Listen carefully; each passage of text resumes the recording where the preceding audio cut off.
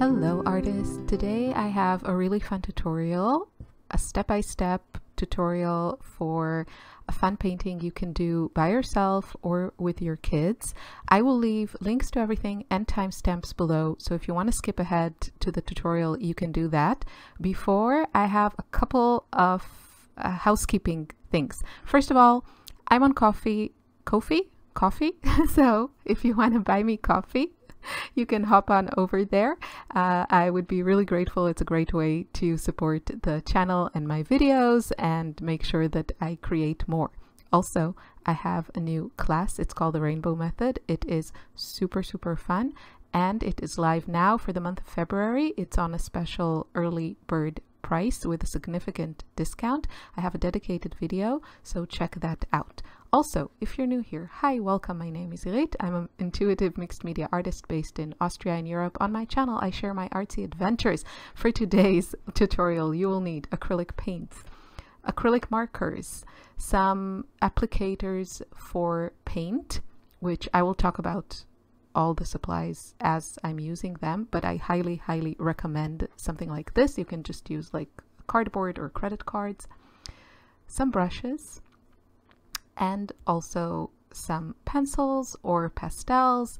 I will be using pencils. So let's get into this really fun technique. Hello artists! Today is a very fun tutorial that I think you will love, and I absolutely encourage you to do this with your kids, and I will give you specific tips in case. No judgment, maybe you're one of these people, and I'm one of these people, that you kind of get a bit freaked out when you let your kids around acrylic paint, which is permanent. And I think this method works best with acrylic paint, although you could probably also manage it with gouache. I know there are gouache paints for kids, so those are not permanent. There are 4 steps to this process that you can repeat over and over again, but it's always the same 4 steps, and I will show you how to do this from start to finish. So the first step in the 4 is applying color. You can do this step by yourself, or you can do it with your kids. What I recommend is to choose the colors that you want to be. If you want to give your kids complete freedom, and of course I say your kids because I just think it's a lot of fun to do this with them, but if you're doing this by yourself, which I also do, so ignore that part, but it's definitely not just for kids. So you can do this part by yourself and then have them join for step 2, or you can do this part with your kids. Choose colors you like and that, you know, match your decor or your kids' room or whatever room you want this hanging in. And if you know there is a chance that it's all going to get, you know, muddy brown and you don't want that, then maybe divide it to 2 parts. This step of applying color, do 1 part with warm colors and 1 part with cool colors. So, you know, 1 part with, let's say, like all your pinks, yellows, and reds, and then a separate part with all of your turquoises, greens, and don't let them, yellow can be on both teams, but this way you can probably avoid most muddy colors. So let's get to it. I'm using paper, but I have done this also on large canvases and it works really well. But for the purposes of this demonstration, I'm using the Hanemühle bamboo mixed media paper, which I really love for this purpose. You can gesso it. I just go in. Now, another super important tip that you are going to love me for. Don't give your kids brushes. Just don't.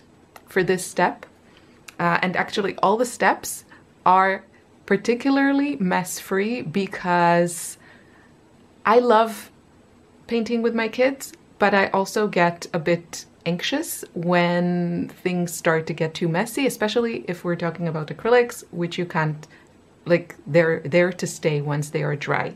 So don't give them brushes. Use something like this. There are a ton of these different things. If these are, you know, too expensive, you can also use some credit cards. There are packages of these. Get them to wear something you don't mind destroying, also for yourself, and apply color like this. The important thing to keep on hand is either wet wipes or paper towels, or I use these like cotton cloths, diapers type of thing that I have from when my kids were babies, and my youngest is now 8. So I kept a few and I cut them into small pieces and I use them instead of paper towels because I want to reduce waste. So keep a few of these on hand where you can wipe these, and then you don't need to constantly wash your brushes, and it just makes life so much easier. And you can also mix the color with this. It doesn't gunk up your brushes. It's really a game changer if that whole brush cleaning thing is annoying to you, which it is to me. So this is my preferred measurement. This is 1.5 inches. I'm going to keep things very simple, and I'm just going to put my paint directly on the paper. I want these bottom layers to be a little bit deeper, a little bit more saturated, and it'll make sense to you when you see where this is going. This is a fun, all the parts are fun, but this you kind of need to think the least, and just use colors you love that make you happy.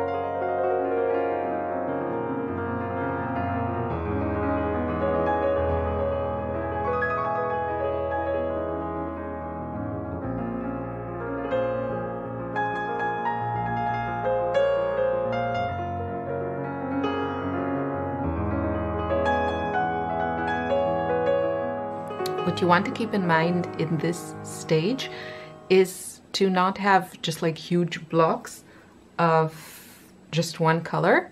So it's better to have like little patches here and there, and a lot of areas where things meet, because we will need them to inspire us and our imagination later. Don't do just like, you know, a block of beige or something. If you're doing more of a monochromatic thing, then still use then different shades of colors in, you know, like patches. This is really the place to use a lot of color because we will be covering some of these areas. I'm going to go in with white. You can choose a different color. Be brave now, and later we can tone things down. I'm also going to add a touch of a really dark color. I just find that it helps to add some depth. I find it can be helpful to avoid having things be too flat. Personally, I'm not a huge fan of black, so I added some Prussian blue. And I'm going to let this dry. You don't want this step to have too much texture because we're going to add things on top and it might be more difficult. Are you ready for step 2? So this is all dry, and now we are in step 2, and this is where it gets really, really fun with your kids or with yourself. So Now we're going to look for shapes, and I highly recommend using acrylic markers for this step, just because they go on top of all paints and they're very opaque and easy to see. You can use pencils or pastels. It will work, but you know, you have to see how they go on top of paint. Acrylic markers are perfect for this step. So basically what you want to do is you can either just sketch whatever you want on top, or what works really well with kids is to let them kind of find shapes and just let their imagination run wild. So I'll just give you an example and then I'll go into my mode. Like this to me could be a little animal, like a little face of a doggy or something. You can do also flowers, but I think with kids, to me, it seems like animals and, you know, creatures and monsters and all these things seem to work really well because we love to look for that face. You can also turn it around as you're painting and see what comes up for you.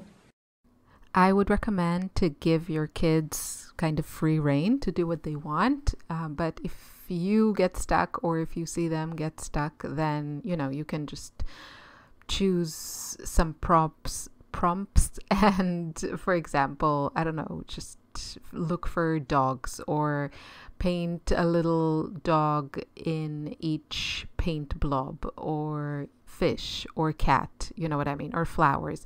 And even if you find also that challenging, you can just go with shapes.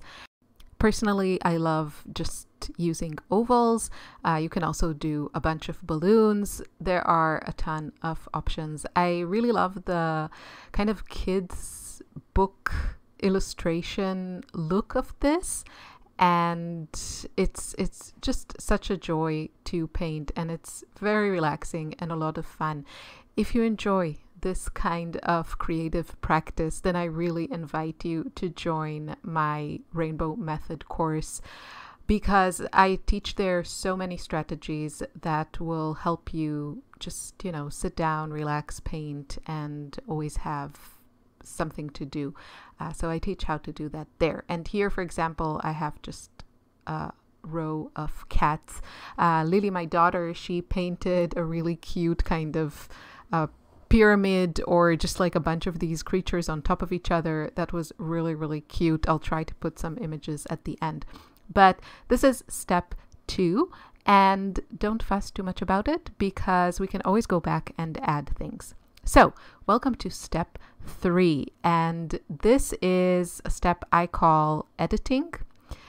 You can also kind of look at it as negative painting, I guess, you know, just like painting around a shape. I'm using white here because I really love that kind of crisp, clean feel of it.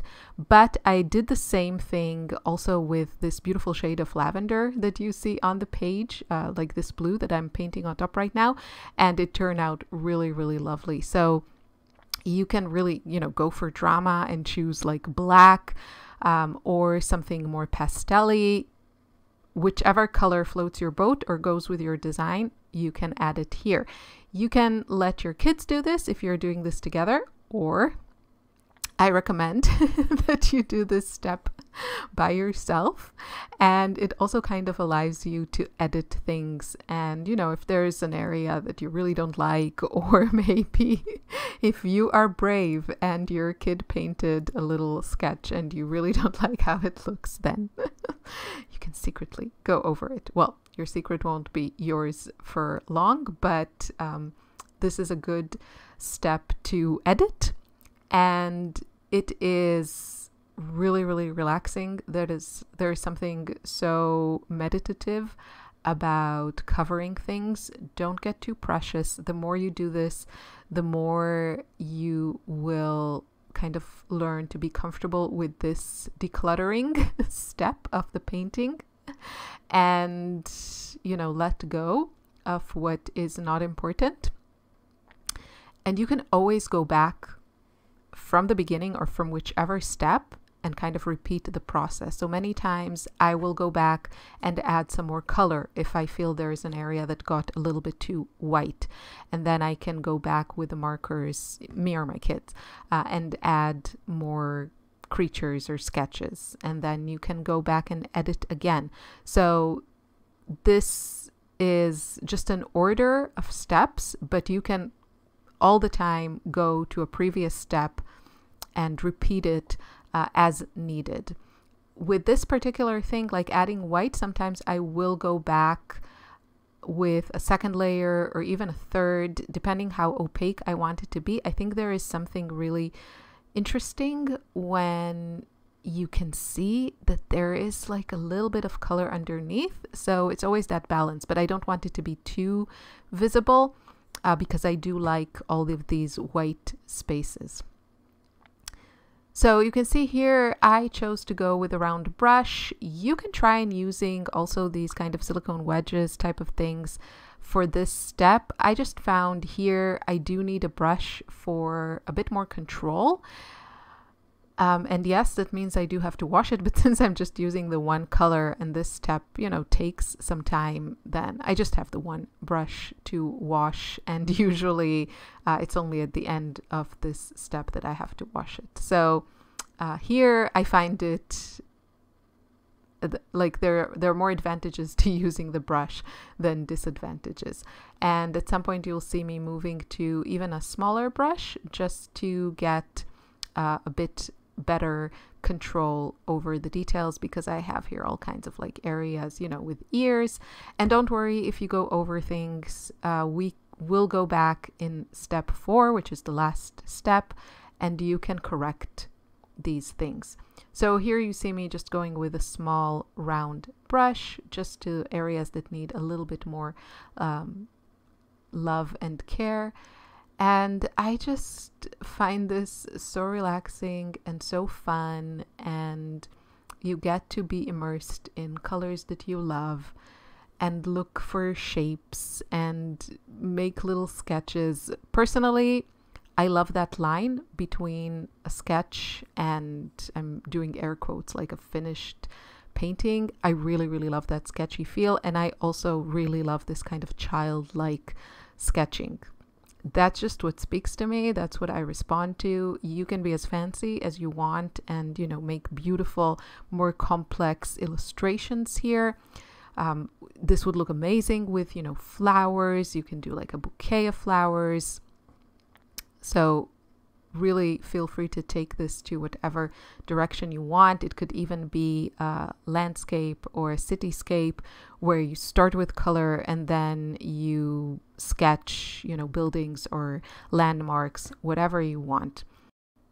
In this step, step 4 is where we add details, and you can go back with markers, which I like to do, and you can also go back with other materials like pens or pencils. Personally, I really love the way that pencil feels and looks, and the paint that I like to use, this is flash paint, they work beautifully with pencil, so that's why they are my go-to paint these days.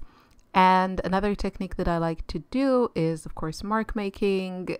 Honestly, I feel like my brain and imagination go to die when I need to make marks. So I keep things very simple with dots and lines, sometimes circles. That's kind of it. And it's a really great space filler in these areas. And I also like just sketchy lines. So that is it. I hope you enjoyed this tutorial. You can enjoy a few close-ups of this piece and then a couple more that I did with some alone, some with Lily, my daughter. So you can see how it looks. I hope you give this a try. I will see you again very soon. Take care. Bye-bye.